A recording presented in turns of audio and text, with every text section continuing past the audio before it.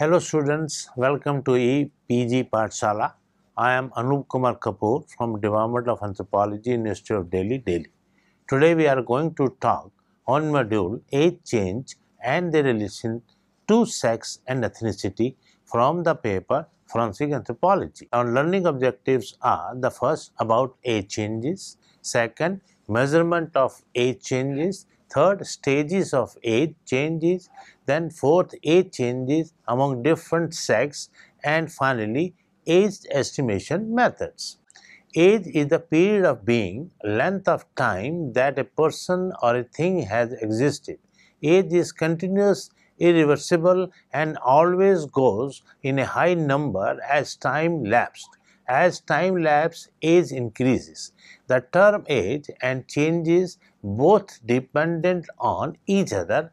Contextually, one gets stressed and another remain in sportive mode.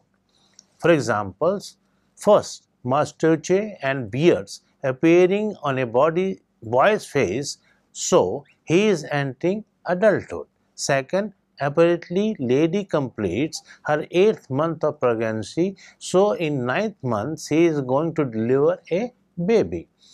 In example number 1, changes are stressed and age remains in sport of fit. Here, by observing the changes in a boy, his age is going to be estimated. And second example has age of pregnancy and predicting about change would be in 9th month. Change will always follow the age and vice versa. Due to this reason, we can use word age change for both. Age changes is a natural and indistinctive phenomena. It is not possible to escape from age and age change. Age change, growth and development go hand in hand. Growth and development are determined and verified by age change itself. For example, first, it is medically known that by the 8th week of embryo becomes child-like appearance by the process of morphogenesis. It means by the 8th week, though the rate of growth is slow, yet during this time the differentiation process in the mass to form various regions which later on give rise to different parts like head, leg, arm, and so starts. Second, it is generally known that it is a baby is having low birth weight, then it is directly associated with incomplete growth of a baby. That means baby born prior to 37 weeks of gestation, which is also known as premature baby. In first examples, changes occur into the organism by its age raises, that is lapsed. There must be a definite changes in definite age. Changes always follow the age. So here age determine the changes or growth and development. In second example, if expected changes are not observed in an organism in a particular age, it could lead some problems. So here it verifies the growth and development of the organism. A person himself and observer will experience age change in mainly 3 ways. Those are as given below.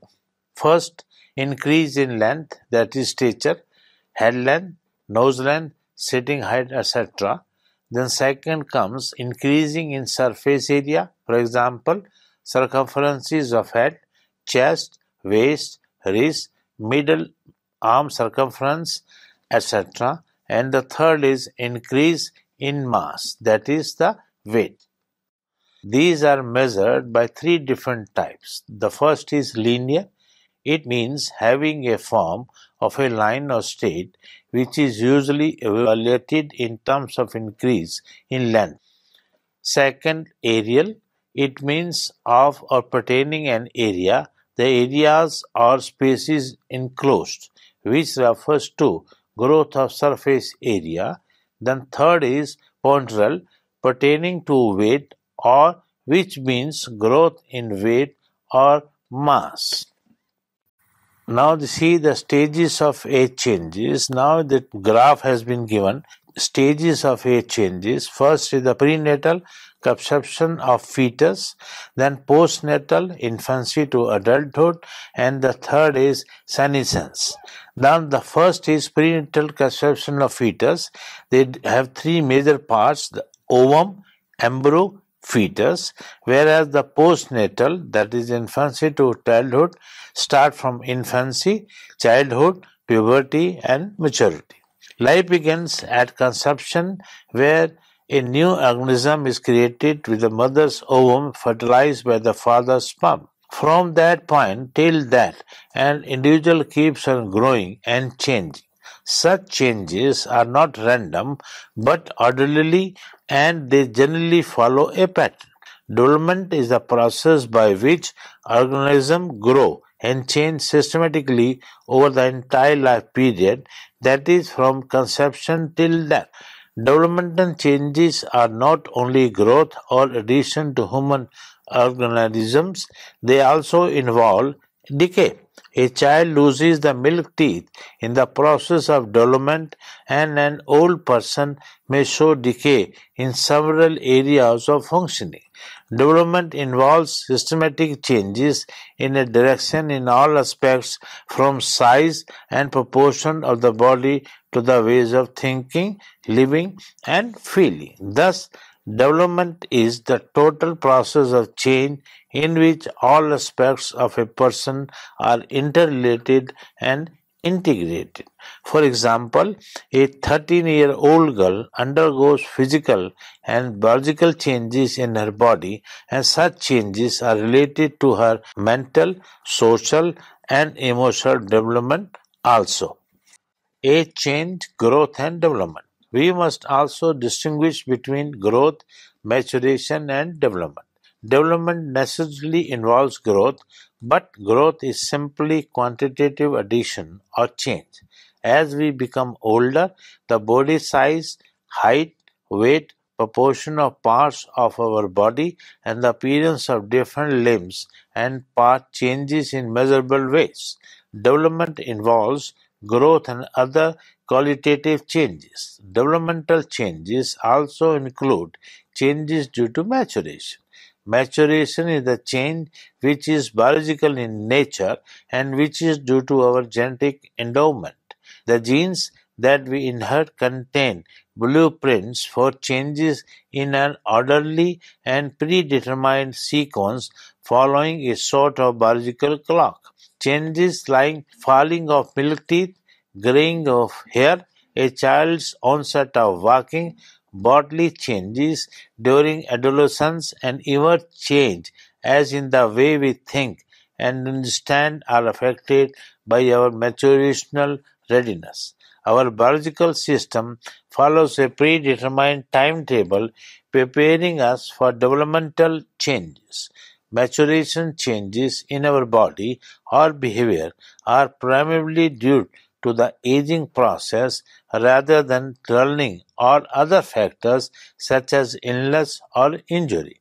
Maturation and our experience in the environment jointly bring about changes in our development. Human development from conception to death is generally viewed as occurring through 8 stages. The major developments during each of these stages are described below. First, prenatal stage. The developments from conception till birth of a baby constitute the prenatal stage. The approximate period of prenatal development is taken to be 9 calendar months or 10 lunar months, that is 280 days. Although babies are not born exactly after 280 days of conception, biologically it takes about 266 days from conception for a fetus to become ready for the birth process. Actual birth of normal full-term baby may take place any time after that. Prenatal stage is further divided into three phases. The first phase, the germinal period, is the period from conception until implementation. Conception occurs when a sperm penetrates the wall of a ripened ovum, forming a zygote. In about 8 to 14 days, the zygote gets firmly attached to the wall of the mother's uterus. This is called implantation, which brings the germinal period to end. The second phase of prenatal development is the period of embryo, which lasts from the beginning of the third week to the end of the eighth week. During this time, all major organs are formed and the heart begins to beat. The third phase is the period of the fetus. It lasts from the third prenatal month until the baby is born. The major organ systems begin to function and the growth of the organism is quite rapid. Postnatal stage growth starts from the time of birth up to adulthood or the time of maturity. Infancy, the period from birth to 2 years, constitutes the infancy stage of life.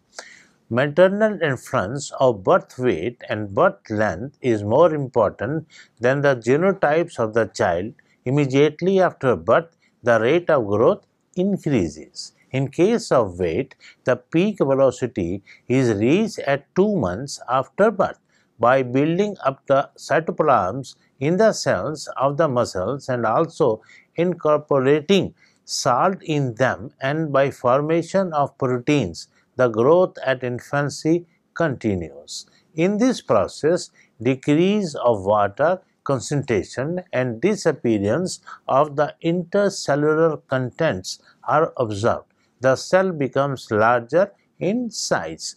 General clubness and head and trunk of relatively large dimensions are characteristic features of a child during infancy. The cervical and the lumbar curvatures of the spinal column appearance as the baby begins to strengthen the head and the tight to sit up and stand. On the basis of distance and velocity curves, the pattern of growth during childhood can be obtained. The pattern may be regarded as the standard for a particular population, and the growth pattern of the children of that population can be predicted accordingly. Both heredity and environment play their respective role in physical growth. Therefore, the hereditary growth potential of a child may be influenced by the various environmental factors, which include nutrition, state of health, socio-economic condition of parents, psychological well-being, and the like. There are population variations in the pattern of growth. The early childhood is the period of eruption of deciduous or milk teeth. All milk teeth are erupted during this period, and permanent dentition also shows its beginning. During this period, the growth is relatively more in width than in height. In middle childhood, permanent teeth, though not at all, erupts. In this period, size of head increases slightly. Linear growth of the body takes place rapidly and the waistline becomes definable. In late childhood, phase of growth stage starts from the pre-pubertal period and continues up to the time of puberty. It is actually occurs around 14 years.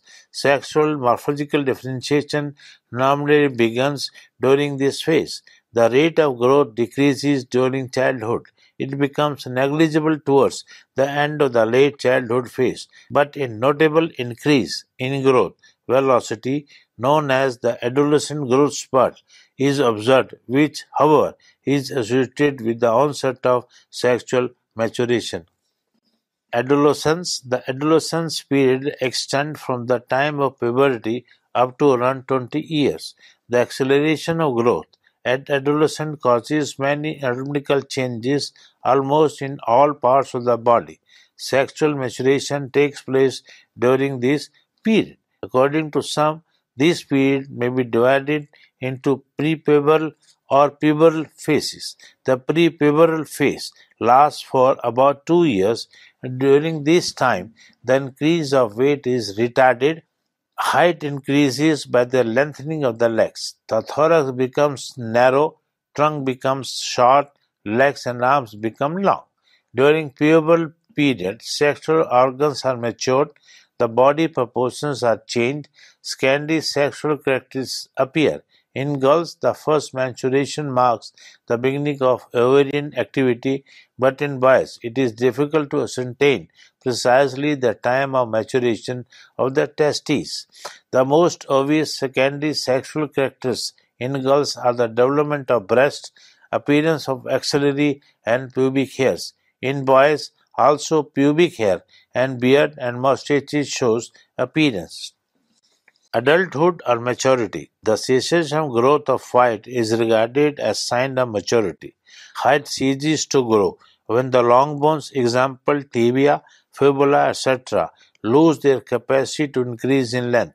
Usually, males attain the adult height at about 20 years of age and the females at 18 years of age. Another important sign of adulthood is reproductive maturity. During this period, reproduction maturity begins but not complicated. On an average, adult males are heavier and taller than adult females. Senescence. After the prime period of adulthood, senescence starts. The aging pattern shows greater individual variation.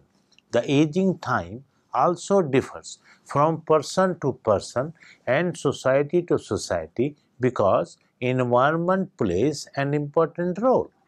During this period, many molecular and cellular changes occur. Organism changes are also there. These changes are measurable and can be described, but these do not exhibit any specific pattern or well-defined sequence. Because of aging, the tissues do not renew, and as a result, cells show senile involution. The memory declines. Aged persons need more time to learn and to react. The speed of conduction in motor nerves shows a decline. Systolic blood pressure increases. Peripheral resistance and circulation time in the cardiovascular system shows an increase. The range of accommodation of the eye's lens declines. There is a reduction of density of long bones and vertebrae, and therefore height and sitting height slows, it decreases. Arm span, circumference of forearm and that of calf diminishes, vital capacity and muscle tone declines. Ethnic differences. Racial groups show differences among them in respect of certain descriptive morphological traits. Krugman in 1955 listed some characteristics of the skull of three major races, namely Caucasian, Negroid, and Mongoloid. He has given description of skull of these divisions, comparing the descriptive, morphological, and meaty characteristics of a given skull with those of the groups. The skull may be assigned to one group. Thou, determination of age on the basis of skeletal remains is not an easy task because of great deal of individual variability at different times have made attempts to ascertain the age of an individual at death taking into account certain characteristics. In case of children, it is comparatively easy to suggest that judging the extent of ossification of bones and eruption of teeth, sometimes it is possible to suggest the approximate age. In case of adults as well as with age, many changes occur in the skeleton, including the skull. Example here. With advancement of age, obliteration of the sutures of the wall of the skull takes place. On the inner surface of the skull, it may start between 40 and 50. The lower part of the corner suture is the first to exhibit obliteration. Next comes to the posterior part of the central suture, to be followed by the lambda suture. In general, the skull becomes lighter and thinner in old age. The loss of teeth is another notable event of old age, as a result of which the size of the mandible and that of maxilla shrink. As regards eruption of teeth, very generally, it could be said that the first molar tooth of the permanent set erupts by 7 years of age, and by 14 second one appears. For determining the of sex, mostly two parts of the skeleton are thoroughly examined because in these two sex differences are more pronounced. The parts are the skull and the pelvis. The female pelvis needs certain special features to make necessary provision for parturition, and that makes female pelvis distinguishable from male pelvis. The sex differences, however, are not very distinct in young age. In the adults, the differences are more marked. The same is true in case of sex differences in skull. It should be kept in mind that in some skulls and also in pelvis, the distinguishing features are very well marked, making it easy to determine the sex. Sex differences are observed in other parts of the skeleton. The differences are listed below. First, thorax is slightly differs from the female thorax. Cervical and lumbar vertebrae also exhibit differences. Some other bones like humerus, radius, ulna, clavicle, scapula, sternum, femur, and tibia have seen ascertaining sex. Teeth show a wide range of morphological variation which help in identification of an individual. There may be an extra tooth, that is supernumerary tooth, an extra cusp on a tooth, an extra root in tooth, absence of a tooth, missing root, etc. Shape is another aspect. It may be shovel-shaped or peck-shaped. Thus, there are several aspects of dental characters which may help in identification. In the context of personal identification, we can recollect the qualities of demographic traits and their use in personal identification. Illiterate person put their left thumb impression instead of signature, and this is accepted by all because the ridges of fingers are unchangeable. No two persons are exactly alike in demographic trait. The Negroes are being shorter and having coarse feature in face and body. Among them, nose is very broad, its root is low, and the bridge flat, cheekbones are prominent. Face is marked prognathous, chin is retreating, lips are markedly everted, ears small with little or no lobe, the head predominantly long with a protruding occiput and rounded head, and shallow ridges are small. Mongoloid are having some ethnic differences: scanty body and facial hair, broad flat nose with prominent cheekbones, oblique eye with narrow slit-like opening, and internal epicanthic fold or total Mongoloid fold. Then Caucasides include numerous ethnic groups with diverse racial elements. The head form it ranges from licocephalic to brachycephalic. High nasal bridge prognathism is usually absent. Cheekbones are generally not prominent. Forehead is comparatively high. Age estimation method. Age estimation, as terms themselves suggest, that it is calculation of a particular thing or subject's age. It can be done through many ways or methods. Some of them are given below. First is physical examination. Physical examination in case of age determination should include measurements such as body, height and weight, body type, body mass index, as well as any visible sign of maturity and the result of general physical examination, and should describe any signs suggestive of a pathological condition which may interfere with maturation rate of the child. There seems to be general agreement among authors that the interpretation of results obtained from anthropometric variable is an imprecise factor for the prediction of chronological age.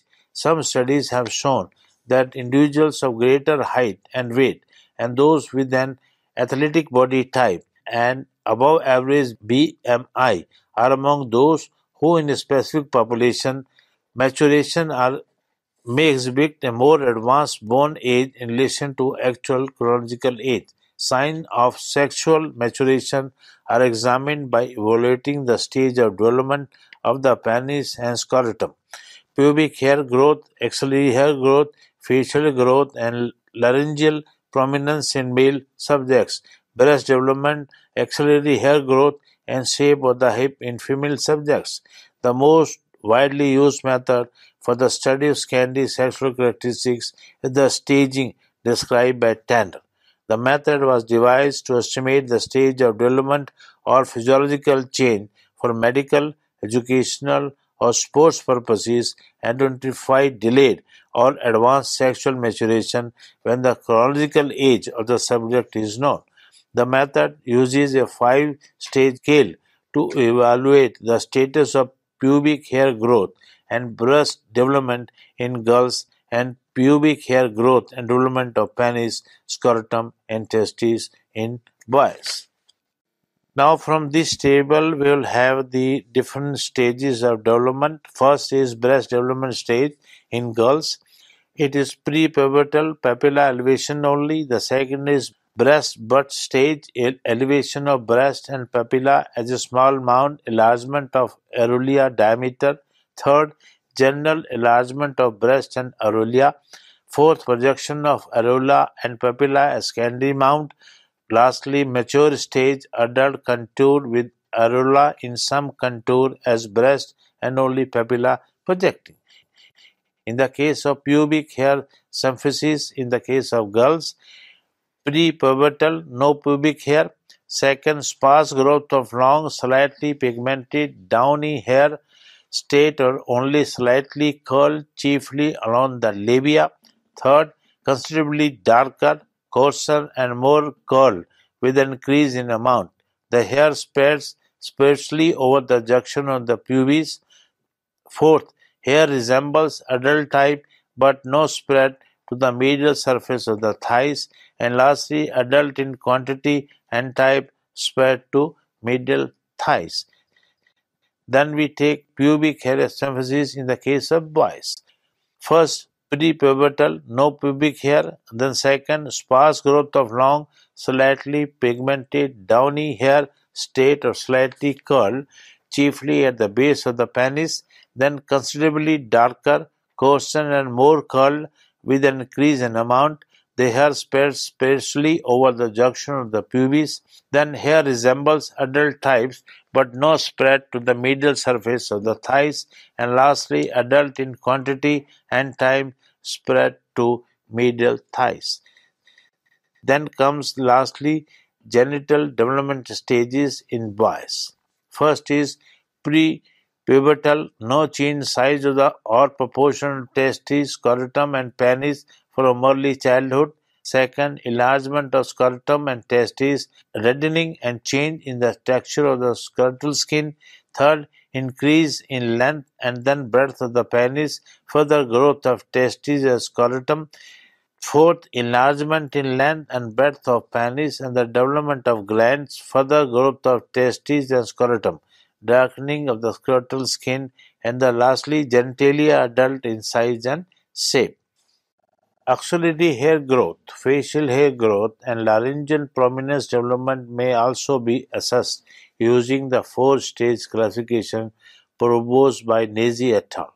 Of the forensic methods recommended for age determination, assessing age on the basis of physical traits is the least precise. Evaluating sexual maturity has the greatest margin of error and should be used for the age determination only in conjunction with an evaluation of skeletal maturity and tooth development. Multiple pathological conditions and non-pathological idiosyncratic conditions cause a large range of variation in the onset of external changes associated with sexual maturation in different subjects. Therefore, age determination cannot be made on the basis of these examination data alone.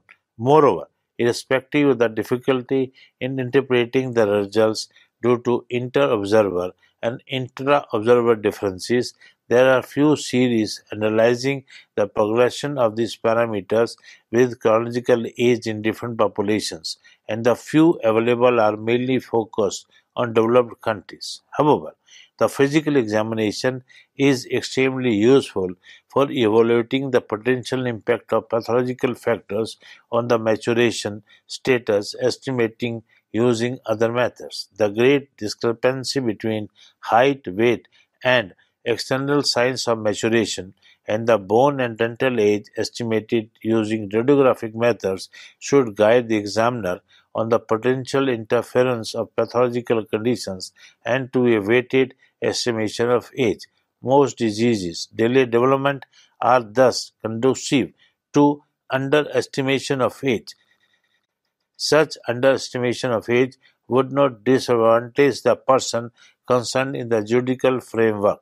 By contrast, overestimating age due to disease that accelerates development should be avoided at all costs.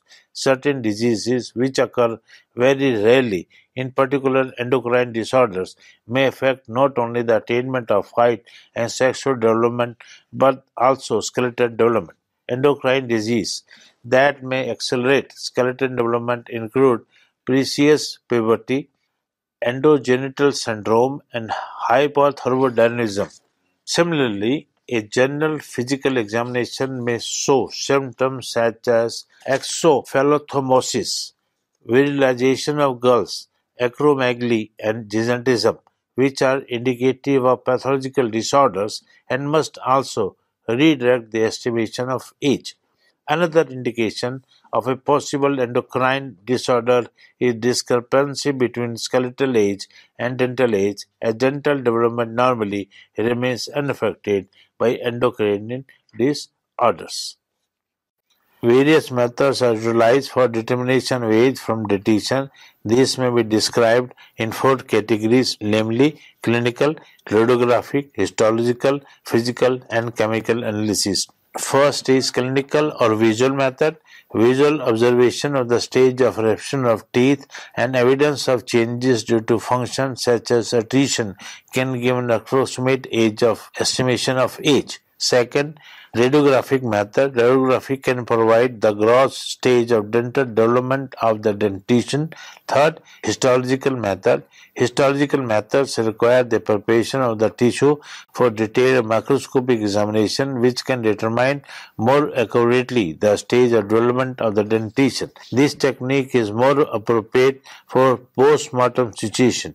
It is also significant in estimation of age of early development of dentition. And the fourth and the last is physical and chemical analysis.